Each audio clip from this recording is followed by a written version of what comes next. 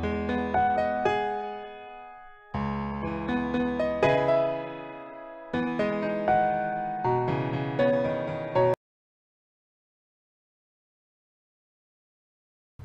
everybody, welcome to Bhojana Priya. Today I am going to make Dil Pasand. It is a sweet dish very famous in India. This is also called as Dil Kush. For that we require 1 cup of coconut, 1/4 cup of mixed fruit jam, 1/3 cup of sugar, half a cup of tutti frutti, half a cup of all-purpose flour, some ghee, warm milk, some yeast, a pinch of salt. It can be made in 2 different ways, using puff pastry and like a bun-like crust. Recently in Dubai, I tasted this Dil Pasand in a form of a bun with the same stuffing. So I'm going to try that bun version now. For that, we need to take yeast in a cup,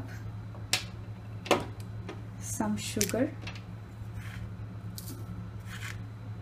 2 portions of the yeast quantity, and warm milk. I'm going to save this much of milk to brush on top of the bun. I'm going to close this and allow it to rest for 10 minutes so that it will rise. Please make sure you are using a warm milk so that the culture will not be killed, and it shouldn't be too cold. The culture will not happen. Now let's start doing the filling. For that, we have to dry roast this coconut in a very low flame. Keep stirring this coconut slowly. After 4 or 5 minutes, it will start losing its moisture and become dry. In the traditional way of doing Dil Pasand, they will use dry coconut, dry shredded coconut to make the sweet. Since I don't have this dry coconut, I am using fresh coconut and making it dry. Now the coconut has become dry. See, this is the time to add sugar.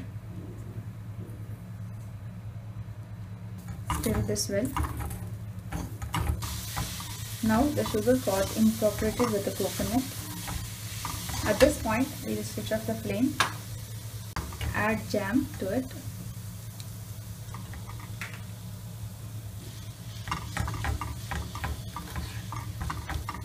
Mix this well. It will get liquefied. Don't worry, while we are letting it to cool down, it will again come back to its form. Now we will add tutti frutti. Since I am adding jam, I then take this red color tutti frutti. See how colorful the mixture is. Now we'll let this cool down. Let's come to the dough part. I have taken the all-purpose flour. I'm going to add salt, ghee to it. Mix well. Now let's add this milk. See, the yeast has come up very well. This has been resting for 15 minutes. Good result. I'm going to add this to the dough.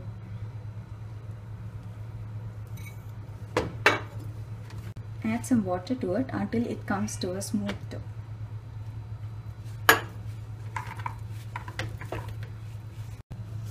Now it has come to a smooth dough.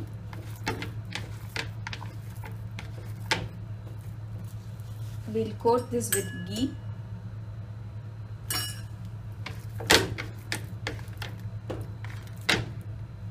And allow it to rest on the counter for another 15 minutes. The dough has been resting for a while. Now you can see it has doubled in its quantity. We are going to knead that again. Cover this and let it rest for another 5 minutes. Now the mixture is in room temperature.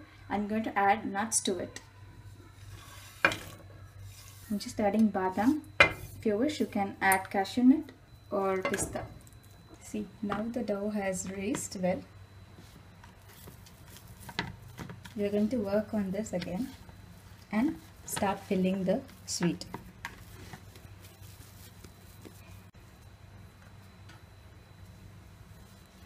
This dough is enough to make one Dil Pasand.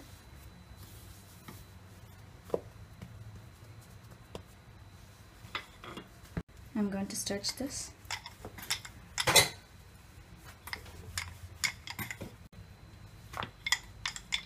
Make sure the center is not very thin.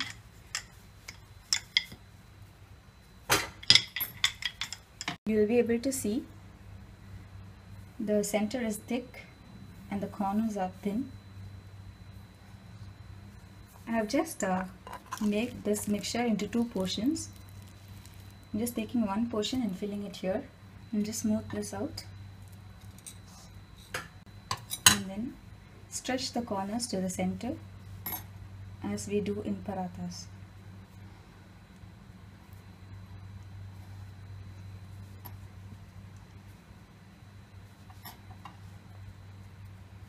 Seal this with the rest of the milk which is saved before. This side will go below and this will be the top side. Now I'm going to show the puff pastry version. This is a ready-made paratha. I bought this from the store. It is available in all the supermarkets. I'm just going to float the piece and stretch a bit. As I said before, the center has to be quite thick. Now the paratha is stretched on the sides. I'm going to fill the rest of the sweet. As we did before, we are just going to smooth this out and close this. Stretch and close. Again, I'm going to use the milk here to seal this. Turn this way and make this into a round shape. I have taken a baking tray and covered this with a baking paper. I'm going to keep this Dil Pasand here.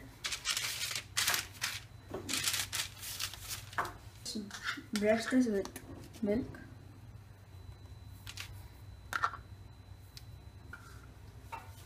And keep this in the oven, which I have preheated before in 180 degrees. It has been preheated for 15 minutes. I'm going to keep this in the middle rack and bake for 30 minutes. We are taking it out of the oven. Now it's done.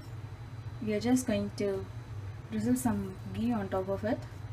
See how well it has puffed up. Let it cool down and we'll see the inside of it. Now we'll see the inside of it. Very crispy and very nice. See, we also see this.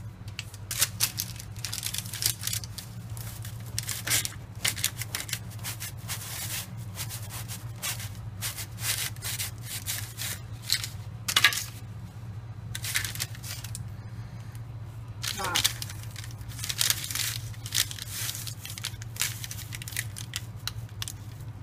This is the way I ate out.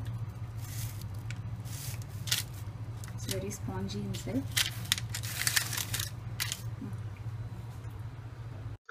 Dil Pasand is ready now. You can serve this warm or at room temperature.